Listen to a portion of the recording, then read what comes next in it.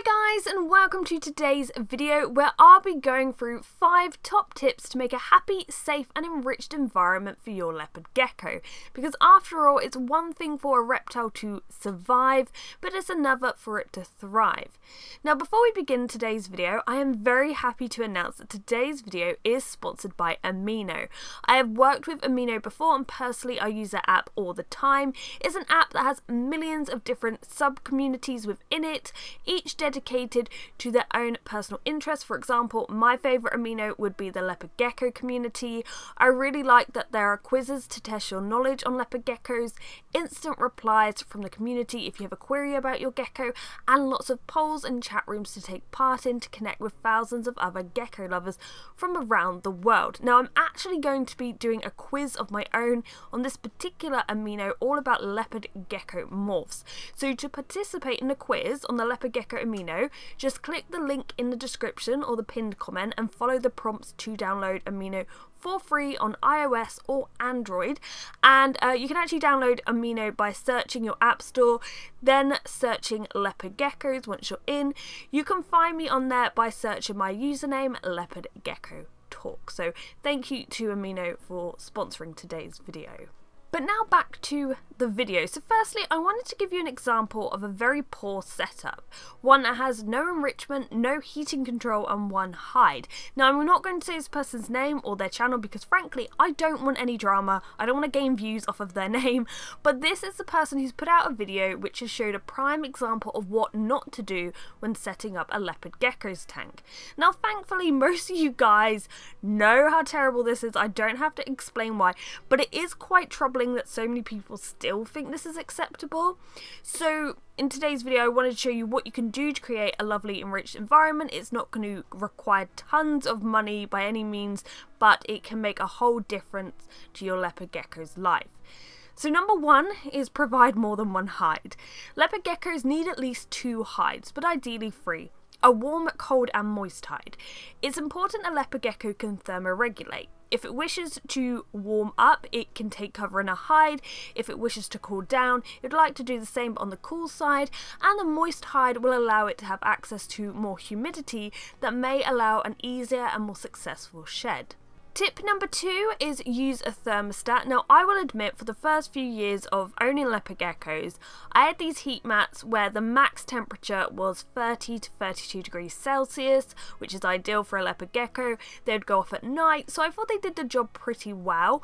However, I don't know if this is just down to that particular brand or just the power behind the heat mat, but that's kind of an exception because in most cases it is best to use a thermostat. For example, the size up from the heat mat I was using, it was only a little bit bigger, but without a thermostat it would go up to 60 degrees Celsius. So as you can understand, it is important to use a thermostat. Yes, sometimes a thermostat can be a little bit pricey, but it's essential for controlling the temperature of a heat source and ensuring it doesn't overheat and burn your reptiles. Tip number 3, make sure there's a day-night cycle. So I'm quite fortunate that I have this very large window in my room which allows tons of natural daylight to illuminate it. However, if you feel that your room that the gecko is in just isn't really getting enough light that it can distinguish day from night, then you can use an LED or a UV light throughout the day to mimic daytime. At night it is good for them to get periods of darkness. However, in my experience I have found that, say like my geckos are in my bedroom, if I'm up here and I turn on my room light or I have my TV on, it doesn't seem to really disturb them too much, and it may be down to age. I think if you have a new gecko or a baby gecko, they may be more shy, they may hide away if you have the room light on, but in the years I've had my geckos, I think they've just come accustomed to it. Number 4, if you are using a UV light, make sure it's a correct one for your reptile and that it's fitted correctly. Now as I've said before, UVB and UVA are very beneficial to our leopard geckos. However, if you choose to use a UV light, it's important that you install it correctly, you install it at a safe distance, and it's a correct percentage for your gecko. For example, I use a shade dweller which is 7% UVB. This requires ideally 10 to 12 inches distance from the lamp to the gecko's head at basking. Unregulated, unbranded UV lamps can be very dangerous to use, and lights fitted incorrectly can cause burns and eye damage, so it is important before you install equipment like this that you fully understand how to install it correctly. I will leave a link to a site where you can figure out what you need for your leopard gecko and the height of your tank.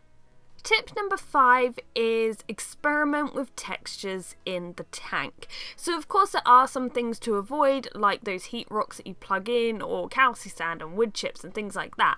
But when building a leopard gecko's tank, feel free to include cork and slate and rock, a coconut flour, this is what this thing's called. I've seen them used a lot in arid tanks. You can also use earth mix arid if you're in the US. I've heard the Bio Dude does some safe substrates for leopard geckos. If you don't want to use loose substrate, then still, use your slate or tile, but also add different textures so your gecko has different things to interact with, climb on, just come into contact with. Since using real rock and cork, I've actually found my geckos will actively use it whilst shedding, which is really cool to see, and it has helped a lot. So yeah, feel free to really enrich their environment with different things that they may come into contact with in the wild. So I hope this video has helped. I may have more tips in the future, but I thought I'd be kind of concise today and just whittle it down to 5 in today's video. Once again, make sure you go check out Amino and the quiz that I've made on the Leopard Gecko Amino. I'd love to see how you guys do, and I'll leave all the links down below. If you haven't already, please subscribe, but thank you so much for watching, and goodbye.